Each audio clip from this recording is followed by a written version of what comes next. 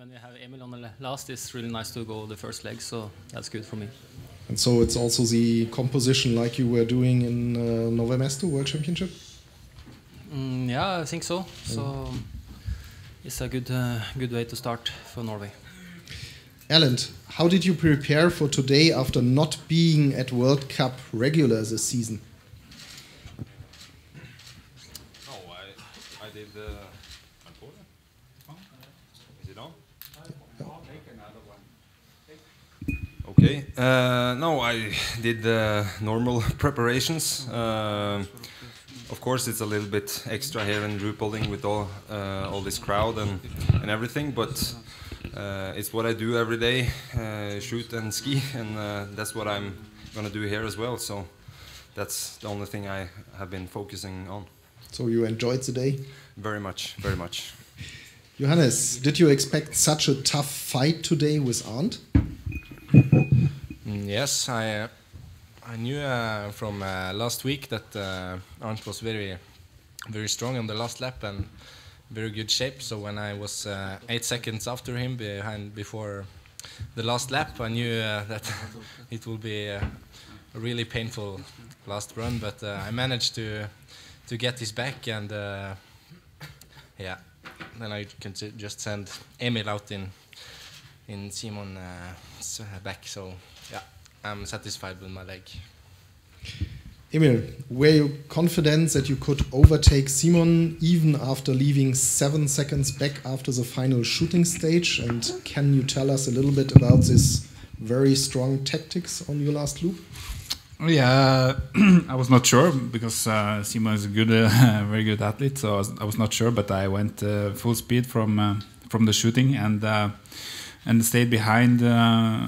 You know, you use some power to catch such an athlete, so I needed to regain some strength. Then I stayed behind the whole loop, and then I know I'm quite good in the turns, so I try to take advantage of my turn technique and yeah, use this in one of the last turns before the stadium. So this was my plan today, and it seemed like it worked pretty well. And very glad after this tough week in Oberhof? Yeah, for sure. And this is the first relay the Norwegian team is winning this year. So it feels good to be back on top. It was really important today. I could see it in the eyes of the other guys on the team. They really wanted this, so it feels good. Also, first time not now being on the podium is for the German relay. Eric, what kind of tactics do you use as a lead-off leg in a relay? Because I think you like also this position a lot. My tactic was running behind everybody who's in front of me and shooting clean the proning, and then hope the best for standing and give everything on the last lap. And did just a normal race. There's no big tactical thing on it. Andreas, was it nice to be able to have your best form this season here, especially with this big home crowd? Yeah, this is nice for me to race in Ruhpolding. I trained the whole year here, and I like this atmosphere.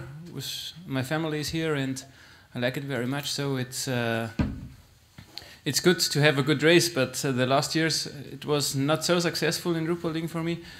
But I hope for the new tracks this year. I like it very much, and yeah. So this year is more of effort to know the tracks and the profiles, and the last years maybe with a little bit too much pressure?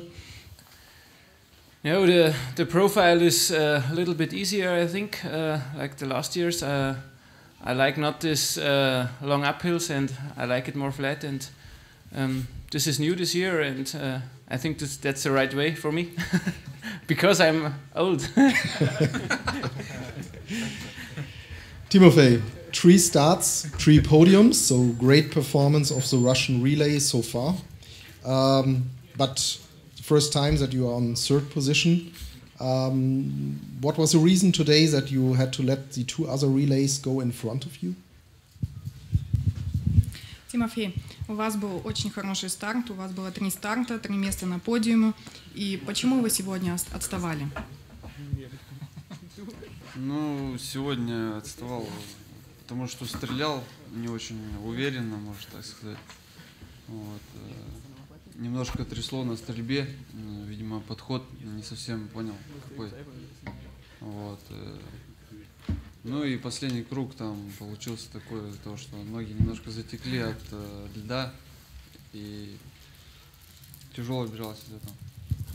So he says that the shooting was really hard. He was a little bit insecure, and the last round of the run was also not so good. Alexei, you were a late replacement for Malishko. When have you been informed to run today? Алексей, вам сегодня поздно сообщили, ну как, вас сегодня поздно подменили, и когда вы это узнали, что вы будете за малышку бежать? Я это узнал за 50 минут до старта. 50 minutes before start. How have you recovered from your broken arm? Tell us about the process. Как вы справлялись с переломом руки? Ну, после того, как я сломал, я не знал, что у меня перелом. То есть думали, что у меня трещина, можно сказать, а у меня перелом со смещением оказался, с которым я еще тренировался целый месяц, после чего мне пришлось сделать операцию. После этого, ну, в общей сложности 4 месяца восстановления. И сейчас только более-менее набираю какие-то кондиции. So, as he broke his arm, he didn't know it was broken, and he trained for a month, and then he had to go with an operation, and so he had to wait for 4 months. Do we have other questions? No? Thank you very much.